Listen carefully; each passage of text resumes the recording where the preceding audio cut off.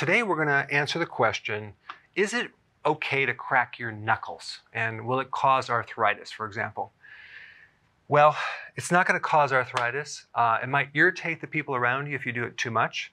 And if you're going to crack your knuckles, I recommend that you do it like this or you pull it out, not like this, okay? Because you're jamming the joints. Now, what's making the sound is you're stretching this little capsule around the joint. It's filled with fluid. It's called synovial fluid, and gas is coming out of a liquid, and it's making a popping sound. In summary, no, it's not going to cause arthritis. It's just going to really irritate the people around you. So if you're going to do it in private. Hey, if you're liking this content, please subscribe now, and I will actually keep you updated on future videos.